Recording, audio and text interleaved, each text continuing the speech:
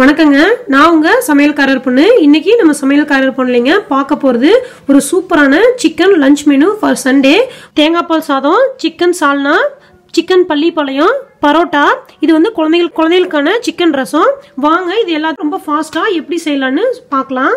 இப்போ சமையலுக்கு வேணுங்க வெங்காய தக்காளி சிக்கன் எல்லாத்தையும் கழுவி வச்சிருக்கேங்க. எல்லாம் ரெடியாக இருக்குது. இப்போ சமையலை ஆரம்பிச்சிடலாங்க. ஃபர்ஸ்ட் சிக்கன் சால்னாவை தாளிச்சு விட்டுறலாங்க. அதுக்கு நான் அடுப்புல ஒரு குக்கர் வச்சுட்டேங்க. அதில் கொஞ்சம் நல்லெண்ணெய் விட்டுக்கலாம். இப்போ எண்ணெய் சூடாயிருச்சு. இதில் 2 கிராம்பு போடுறேங்க, 1 இன்ச்சுக்கு பட்டை போடுறேங்க, ஒரு 5-6 சோம்பு போடுறேங்க. இதில் 1 டேபிள் ஸ்பூனுக்கு இஞ்சி பூண்டு பேஸ்ட் வச்சுருக்கேங்க. இதையும் போட்டுக்கலாம். இதில் ஒரு பெரிய வெங்காயம், 2 பச்சை மிளகாய், கொஞ்சோண்டு கருவேப்பிலை வச்சுருக்கேன். இதையும் போட்டுக்கலாங்க. வெங்காயம் கொஞ்சம் நல்லா வணங்கிட்டுங்க. இப்போ வெங்காயம் நல்லா வணங்கிருச்சுங்க. இதில் 2 பெரிய தக்காளியை நல்லா பொடியை நறுக்கி வச்சுருக்கேன். இதையும் போட்டுக்கலாங்க. இப்போ தக்காளி நல்லா வணங்கிருச்சுங்க. இதில் 1/4 கிலோவுக்கு சிக்கன் எடுத்து வச்சுருக்கேன். சிக்கன் வந்து கொஞ்சம் தோல் கொஞ்சம் நல்லா எலும்பாக இருக்கிற மாதிரி எடுத்து வச்சுருக்கேங்க. இப்படி போட்டால் தான் வந்து நமக்கு சால்னா நல்லா டேஸ்ட்டாக கிடைக்கும். நல்லா தோலோடு இருக்கிற மாதிரி பார்த்து வாங்கிக்கோங்க. இது இப்போ நல்லா கலக்கி விட்டுறலாங்க. கொஞ்சம் சிக்கன் வேகட்டும். சிக்கன் வேகிறதுக்குள்ளேங்க நம்ம சால்னாக்கு வேண்டிய மசாலா அரைச்சிட்டு வந்துடலாம். இதில் 1 கப்புக்கு தேங்காய் திருவி வச்சுருக்கேங்க. இதை போட்டுக்கலாம். தேங்காய் வந்து ஒரு அரை மூடி இருந்தால் போதுங்க. இதில் ஒரு 2 டேபிள் ஸ்பூனுக்கு முந்திரி எடுத்து வச்சுருக்கேங்க. இதையும் போட்டுக்கலாம். இதில் 1 டேபிள் ஸ்பூனுக்கு பொட்டுக்கடலை எடுத்து வச்சுருக்கேன். இதையும் போட்டுக்கலாங்க. இதில் கொஞ்சோண்டு மஞ்சத்தூள் போட்டுக்கலாங்க. 1/2 டேபிள் ஸ்பூனுக்கு மல்லித்தூள் போட்டுக்கலாங்க. 1 டீஸ்பூனுக்கு மிளகாத்தூள் போட்டுக்கலாங்க. இப்போ இது எல்லாத்தையும் நல்லா தண்ணி ஊற்றி மையாட்டம் அரைச்சிட்டு வந்துடுறேங்க. இப்போ இதை நல்லா அரைச்சிட்டு வந்துட்டேங்க. இதுக்குள்ளே ஊற்றிடலாம். இப்போது அந்த மிக்ஸி ஜாரையும் தண்ணி ஊற்றி கழுவிங்க. அதையும் நம்ம குக்கருக்குள்ளேயே ஊற்றிடலாம். சால்னாக்கு தேவையான அளவு தண்ணி ஊற்றியாச்சுங்க. இப்போது தேவையான அளவு உப்பு போட்டுக்கலாங்க. இதில் 1 டீஸ்பூனுக்கு சிக்கன் மசாலா தூள் போடுறேங்க. இது நார்மலாக கடைகளில் கிடைக்கிறது தான். ஒரு 5-6 கொத்தமல்லி தழை இருக்குது. இதையும் போட்டுக்கலாங்க. இது இப்போ நல்லா கலக்கி விட்டுறலாங்க. உப்பு காரம் கரெக்டாக இருக்கான்னு செக் பண்ணிக்கலாம். இப்போ இதை மூடி வச்சிடலாங்க. ஒரு 7 விசில் விடலாங்க. அதுக்கப்புறம் பார்க்கலாம். இதை நான் பக்கத்தில் ஒரு அடுப்பில் எடுத்து வச்சிட்றேன். சால்னாவை நான் இந்த அடுப்பில் வச்சுட்டேன். இது நல்லா ஒரு 7 விசில் வரட்டுங்க. அதுக்குள்ளே நான் இந்த அடுப்பில் தேங்காய் பால் சாதத்தை தாளிச்சு விட்டுறலாம். அதுக்கு நான் அடுப்பில் ஒரு குக்கர் வச்சுட்டேங்க. இதில் கொஞ்சோண்டு தேங்காய் எண்ணெய் விட்டுக்கிறேன். இப்போ எண்ணெய் நல்லா சூடாயிருச்சுங்க. இதில் 2 ஏலக்காய் போடுறேங்க, ஒரு பிரிஞ்சி இலை போடுறேன், ஒரு 1 இன்ச்சுக்கு பட்டை போடுறேங்க, ஒரு 5-6 கிராம்பு போடுறேன், ஒரு ஸ்டார் அனீஸ் போடுறேன், கொஞ்சோண்டு சோம்பு இருக்குது. அதையும் போட்டுறேங்க. சோம்பு வந்து 1 டீஸ்பூனுக்கு போட்டுக்கலாம். இதில் 1 டீஸ்பூனுக்கு இஞ்சி பூண்டு பேஸ்ட்டு போடுறேங்க. இதில் ஒரு பெரிய வெங்காயம், 2 பச்சை மிளகாய் கட் பண்ணி வச்சுருக்கேன். இதையும் போட்டுக்கலாங்க. வெங்காயம் கொஞ்சம் நல்லா வேகட்டுங்க. இப்போ வெங்காயம் நல்லா வணங்கிருச்சுங்க. இதில் கொஞ்சோண்டு கொத்தமல்லி தழை போடுறேங்க. கொஞ்சோண்டு புதினா போடலாங்க. புதினா வந்து இப்போ தான் ஃப்ரெஷ்ஷாக செடியிலேருந்து பொறிச்சிட்டு வந்தேன். இதை கொஞ்சம் சின்ன சின்னதாக கட் பண்ணி போட்டுக்கலாங்க. இது ஒரு கலக்கி விட்டுறலாங்க. இதில் அரிசி 1 டம்ளர் வச்சுருக்கேங்க. இது 20 நிமிஷத்துக்கு முன்னாடியே 2 டைம் கழிஞ்சிட்டு ஊற வச்சுட்டேன். இப்போ இதுக்குள்ளே போட்டுக்கலாங்க. சிக்கன் சால்னா விசில் வர ஆரம்பிச்சிருச்சு. இதில் 1 டம்ளருக்கு நான் தேங்காய் பால் எடுத்து வச்சுருக்கேங்க. கொஞ்சம் கெட்டியாக இருக்குது. இதை ஊற்றிக்கலாம்.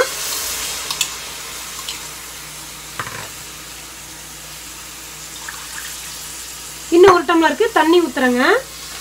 1 டம்ளர் அரிசிக்கு 2 டம்ளர் தண்ணி கணக்காயிருச்சு.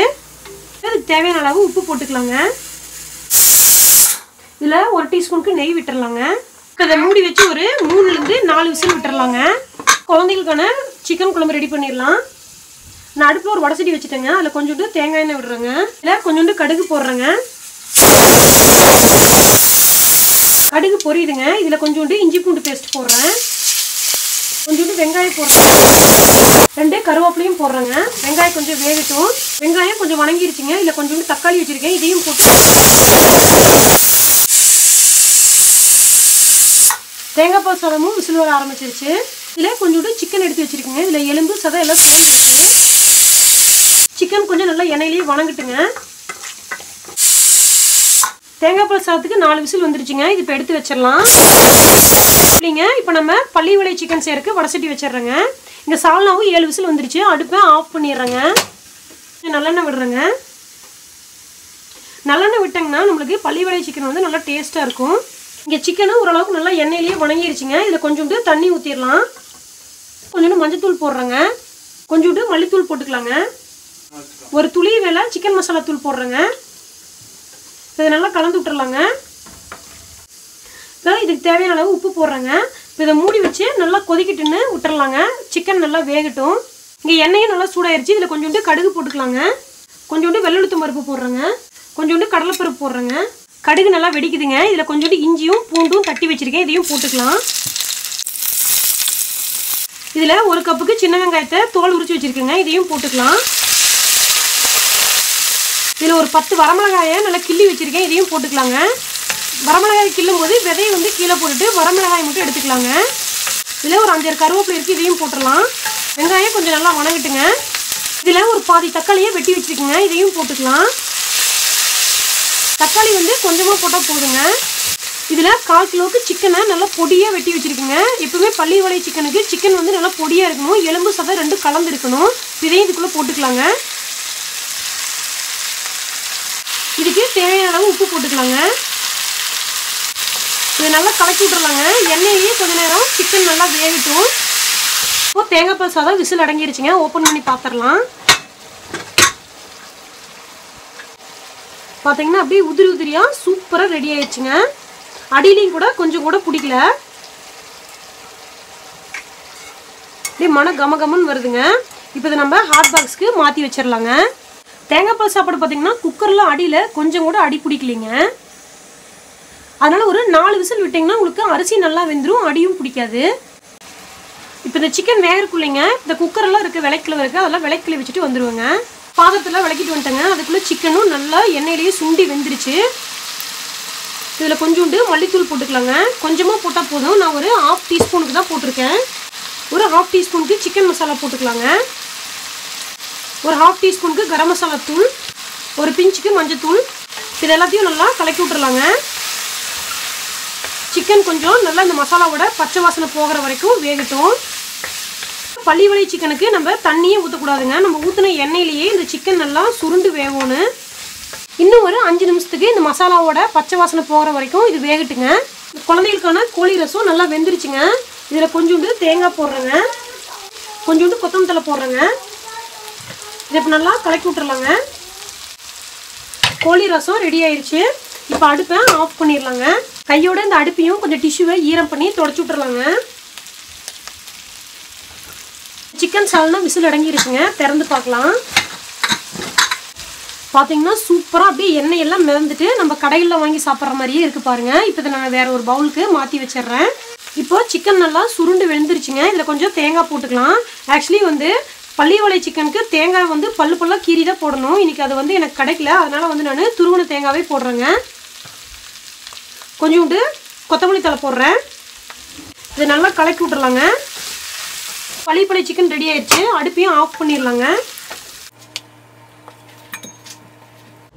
இப்போ பரோட்டாவை சுட்டு எடுத்துடலாங்க. பரோட்டா பார்த்தீங்கன்னா நான் வந்து ஃப்ரோசன் பரோட்டா தான் வாங்கியிருக்கேன். இப்போ 2 சைடு பரோட்டா திருப்பினோடனே நம்ம எடுத்துடலாம்.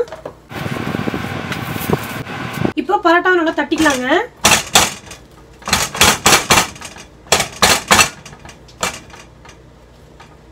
பரோட்டாவை தட்டியாச்சு.